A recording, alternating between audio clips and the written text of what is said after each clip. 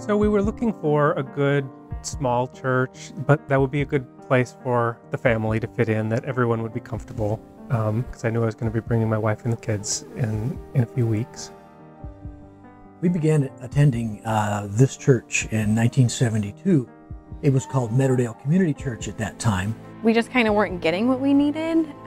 It was kind of like the same repetitive thing over and over again. It's like, I don't feel like I'm growing. I need something different. We had a pastor prior to our current pastor, Toby Logston, who had a sudden opportunity to retire early, which meant there wasn't a lot of planning. So we started looking for a pastor.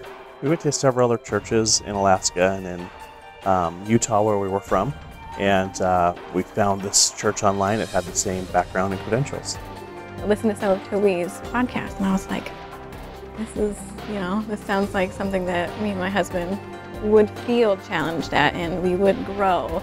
When I heard Toby first teach before he became our pastor, I said, this guy is good. We need to get him here. I got an email from Craig Kennard saying this church is in bad shape.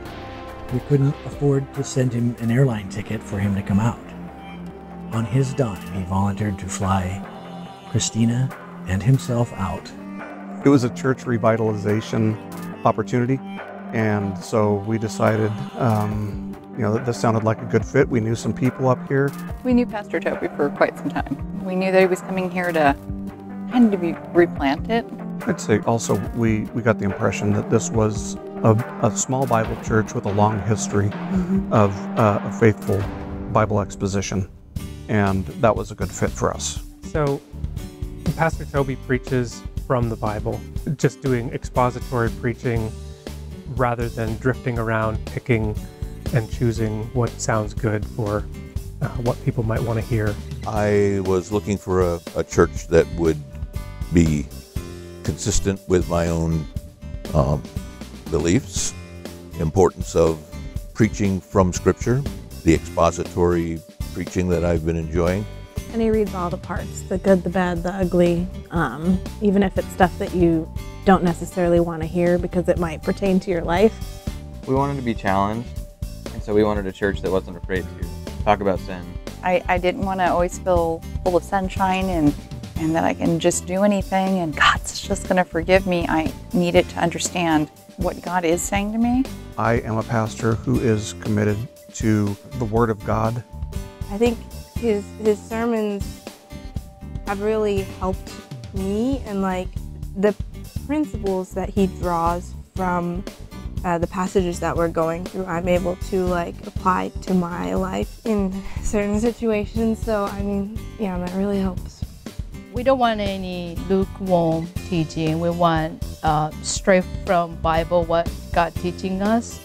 It's not what is easily preached, but it's what the Word of God says. It's what we as Christians all need to hear.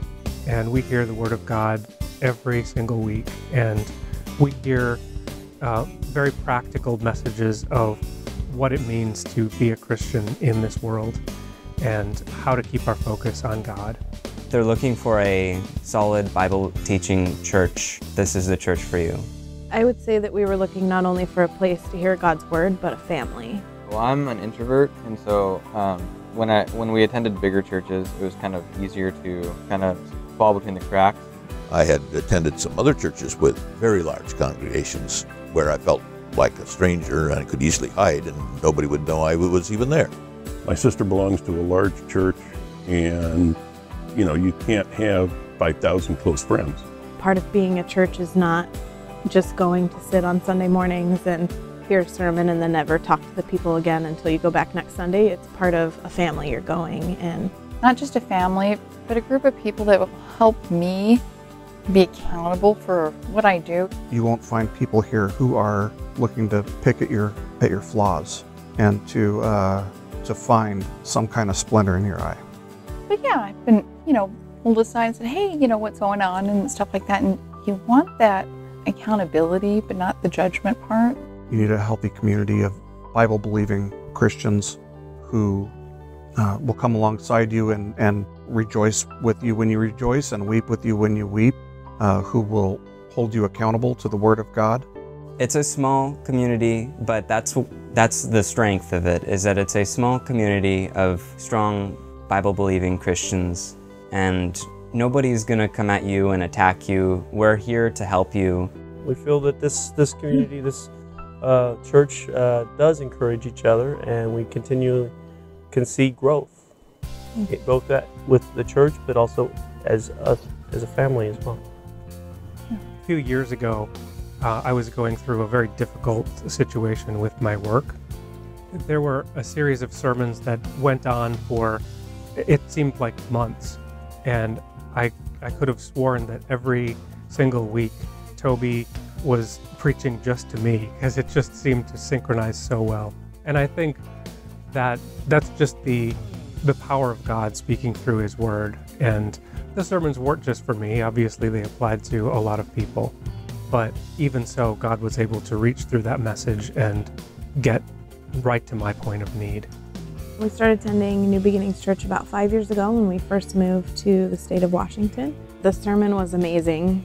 Toby, I was captivated the entire time, and then right after church, everyone came right up to us. They were super friendly. They introduced themselves, and they said, hey, we're all gonna go grab lunch. You wanna come with us? And they were all very open and inviting and welcoming. And it was really providential. We were talking on the way here in the car about how we didn't feel like we were being pressed to grow in our Christian life.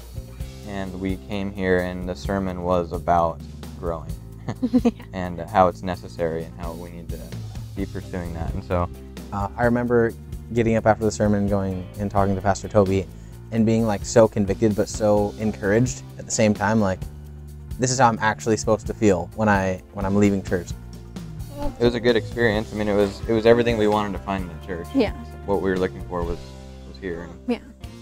Most everybody that we've talked to that's come new who didn't know anybody here, has talked about how friendly it was. You know, people come up and greet you, and I didn't feel uncomfortable at all. I didn't feel singled out, and I felt acknowledged that I was there, and I wasn't overwhelmed, and I wasn't underwhelmed. It was just a really nice balance. I would say if you're thinking about coming to a new church, come by, try it out. People here are wonderful. The pastor is fantastic. The word is straight from the Bible. You're not going to find that anywhere else. Absolutely.